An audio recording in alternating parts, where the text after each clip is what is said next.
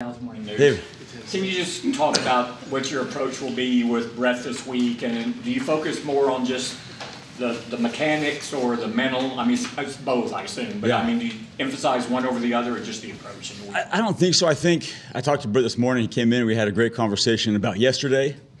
You know, because I think the biggest thing for us is not to pretend like it didn't happen and just kind of move on. So we addressed it from a kind of what happened perspective, and mentally and physically. And so then we talked about our plan this week. So we'll go through with a normal plan. You know, he kicks on Thursdays and Fridays of a normal game week, and we're going to treat this as a normal game week, even though we're a day short. So, you know, he was distraught, like I am. I share in all the players' agony. So, like he should be as a competitor. You know, he knows that just a bad day at the office, and I have full confidence he'll rebound. So, yes, I mean, it's part psychological for sure, you know, and I don't think there's anything physical. You know, the first two, if you asked him, he was a little bit lazy on the finish on the first one, and then kind of towed the second one, and then said, damn, and then he kind of just overcorrected on the third one, and then, you know, the fourth one is just kind of part of the mental process of it. But nothing mechanics as far as the operation. It was just one of those days. One of those days. Good snap, good hold. Field was fine. No wind. Just one of those days. Wish I could give you some more information on the why, but that's just one of those days. Todd Archer with ESPN. When a kicker pushes it to the right, is there a general, like the plant foot's too far ahead of the ball, or anything that you look at when you? Yeah, for sure. The first one is he just said I just didn't commit to my full swing, almost like it was like a lazy swing. And then the second one, he just caught it out on the toe more than like the sweet spot. Like if you're a batter, you know, you can tell the tingling in your hands when it's like I didn't get it compared to like the good ball in the wood. So those were the first two. And then there are some interesting situations that came about with some of the ones, the second PAT. Some came out last week. I'll just be straight up that, you know, holders are using foreign objects to place footballs and all that. And so all of a sudden this became a big deal that I found out about during the game. Most holders will use, if it's not spotted on the hash, they'll grab a piece of white grass from a painted line just to mark the spot of the hold so they can cite the spot back when they put it down. And right before the second one, it got swept away by an official that said, you know, we can't do that. And that's the first time that's been emphasized to me in my whole career. And so I guess that became a thing that they're looking for foreign objects that are being spotted by holders, which in my experience, there's no foreign objects ever spotted. And I'll just look at the rule book on that because I don't think grass is a foreign object, but maybe there's something to that. That was before the second kick. And then after the second miss, we lost both our top two K balls. And so there's a big discussion on the sideline that we're down to our third and last K ball, which hadn't been doctored up necessarily because you only have a certain amount of time to do your 3 K balls, and so you spend the most time on the first one, whatever's left over on the second one, and hope to get a couple scrubs in the third one. And the first two got lost in the stands, so we're on our third K ball. And if we would have lost that one, we'd have had to use a Buccaneers K ball. So that was a first discussion for me on the sideline about, you know, losing K balls and potentially having to use theirs. So a lot of stuff, you know, just kind of a perfect storm of a bad kicking day. Mike. Michael Gelkin, Dallas Morning News. That's a lot going on, and I know you talked before about kind of keeping Brett's mind just clear. Do you try not to have him think about or even know about the blade of grass or about the K balls, or is that just unavoidable and it's going to creep into his thought process? Yeah, that was unavoidable because the sweeping away of the blade of grass happened right in front of him, you know, before we were about to kick it. And then the K ball one, I included him in the discussion because the discussion was if we lose this third one, you know, which one of the Buccaneers balls would he prefer to use? And so we were dealing with that too. And it's not a big deal. I mean, he is a very strong mentally man. So it's not really that much to deal with, but, you know, things are happening. It's a big game. You've already missed one. Now you've missed two. It's like, damn, you know, it's compounded a little bit. And so to be honest with you, as a coach, I kind of live for these moments to play more, you know, psychologist than coach, and to get back in the meeting room and find a way for these guys to bounce back, because we all go through it, and I've been through it too, you know, bad games, bad days, bad calls, bad weeks, it lingers, man. You know, and usually it doesn't go away until the next game, and you hope the next game you have a decent game so that can go away. But you know, we all share the same kind of agonies on bad days or bad calls, and so this will be a really cool week. And I would expect football karma to kick in and have him have a great day. That's my hopes. Snyder Dixon with the AP. The foreign object thing, was that out of the blue? Had it been something discussed in recent weeks about officials and stuff, or where did that come from? I hadn't seen any memo or discussion or anything about it until I didn't even know about it until our holder Anger came up and told me after the second kick what had happened. So I went up to the officials who are the sideline officials that are not part of the crew and just asked them, you know, where did this come from? And then it became something where it was supposedly emphasized all season, and it always has been. And I said, well, it hasn't been even brought up once to me my whole career, not only this year. So I'm sure, you know, I didn't want to bring that up, and it's not an excuse by any means. It was very unique for me to have that happen, knowing what had been kind of came out last week or the week before about, you know, I saw some videos of a holder picking up something and people said it's a coin, or people said it's I don't even know what else it could be. That's just not true. But blades of grass have been used. I know that. Mike. Just direct, straightforward question to remove any uncertainty. Will Brett be your kicker Sunday in Santa Clara? Hell yeah. If you ask me, absolutely. Scott, did you have any? No. You had a phone? Back? Kevin Gray, 105 to the Fan. Coach, did you see anything in warm-ups from Brett that, you know, was off or anything as he was preparing for last night that maybe gave you some indication of what possibly could happen, or anything that you saw? Nope, none. We had a great week.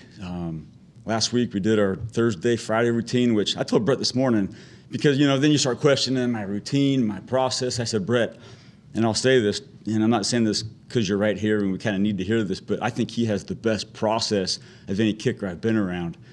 He's very, you know, distinct what he needs to do on Thursday, how many kicks, the distance, the hashes, what he's going to do on Friday to kind of warm himself up situationally. I think it's outstanding. I said, don't go there with that because that is right. So there wasn't anything during the week or even pregame that led you to believe anything was amiss. You know, it was just like, okay, it's gonna be another good day for us. Brad. Bones, Brad Sham, Cowboys Radio. Factoring in whether it belongs there or not, the kick in Washington also. Do you believe in the yips? I do. Yeah, I do. I believe in a hot hand, and I believe in the yips. Absolutely. And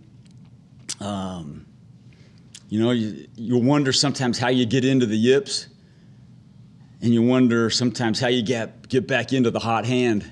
And I think it's keep, you know, stepping up to the line and shooting that thing.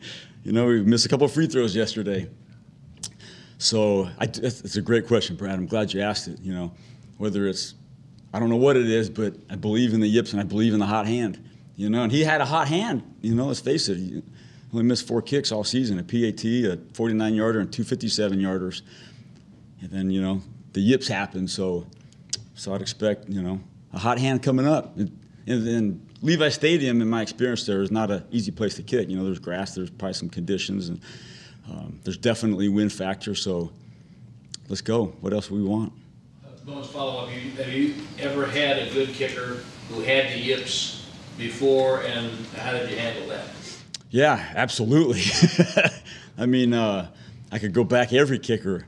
You know, started with Janikowski. There was an Arizona game that always stuck in my head in 2009.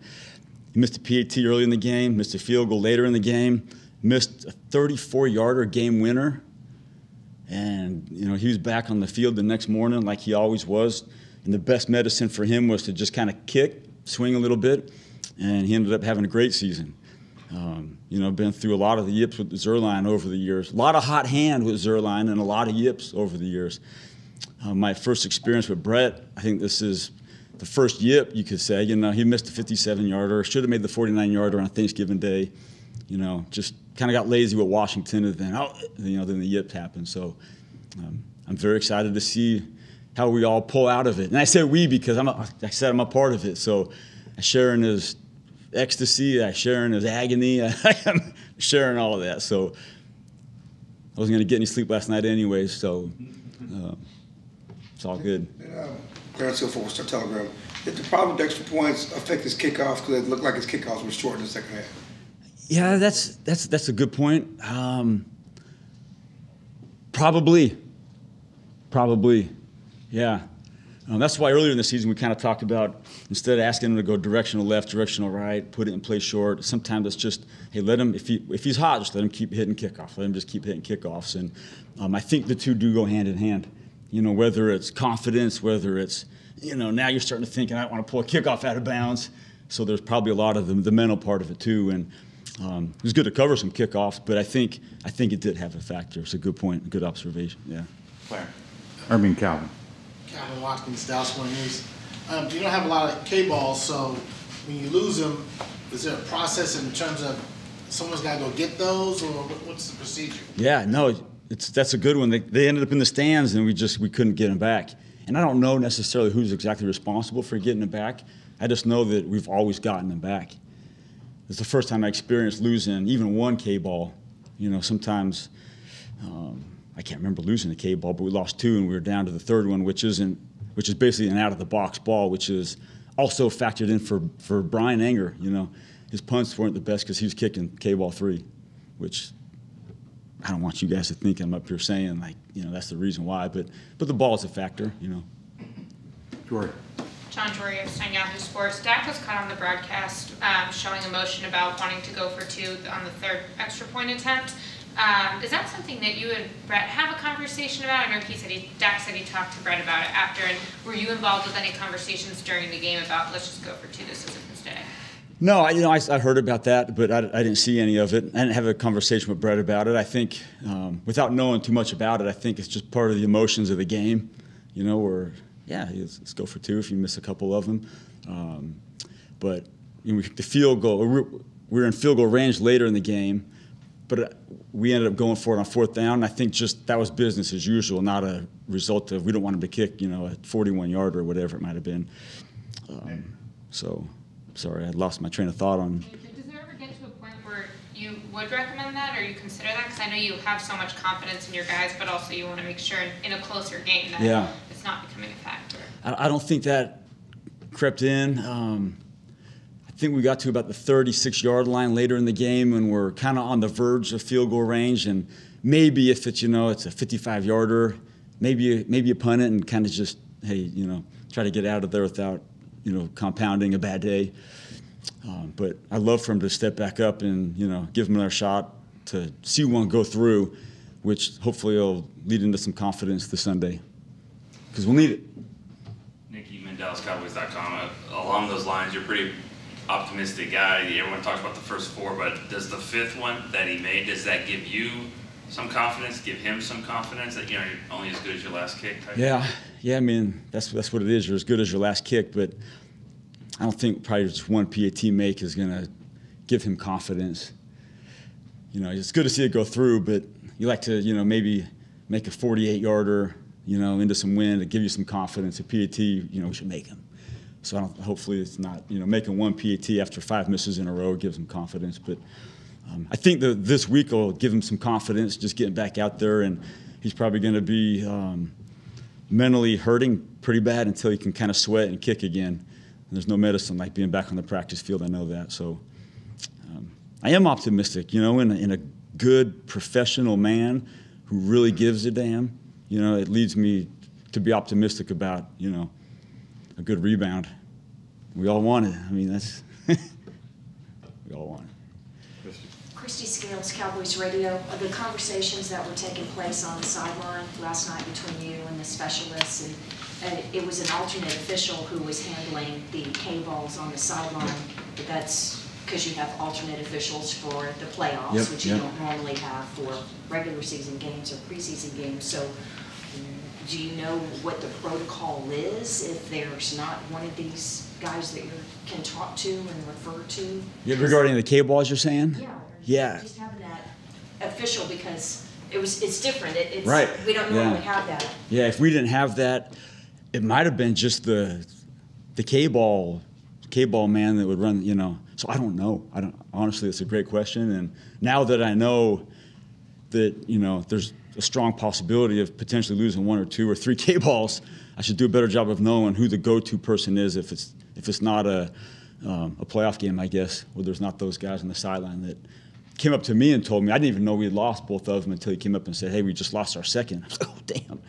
You know, then he handed me the third. I'm like, oh, jeez, you know, this ball is just out of the box. So, yeah, that because of this, you know, I learned too.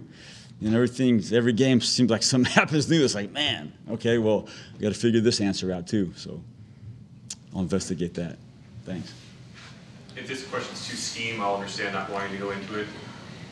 As a punt return game, what do you gain when CJ and Kelvin are inside as opposed to their traditional alignment as jammers? That was kind of something we did where we wanted to see what would happen if we did that. Not to get too much into the scheme, that's not the world that they necessarily belong in, but there are some things that we just wanted to see what would have happened. And so we kind of saw, and I could have gone back to it, but I felt like I wanted to get the ball in Terp's hands with our normal process and see what would happen. So it was a game plan type thing, just to see what would have happened and what could have come off that. We had some ammunition, but I got back away from that just to try to get the ball in his hands in a normal punt return call. And then with Brett, again, sorry. Yeah, it's all good. He's, as you mentioned, a veteran, and he's got this imagery-driven process that he does every week. How helpful is that when you're going through this process now with a veteran who's got a bit of a backbone in terms of his routine that's established relative to a younger player?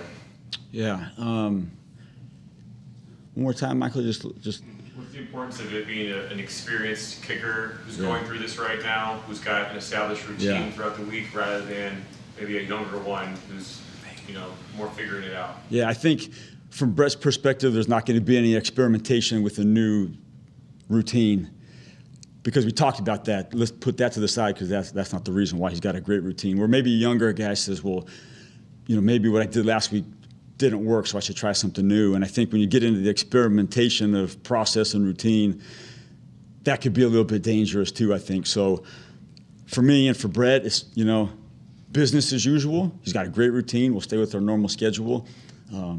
He does a great job of situationally kicking and distance and hash kicking. And there's no change to that I see necessary at all, because I think it's outstanding. So we'll stay with the plan. All righty, thank you, Bo. All right, thanks, you guys.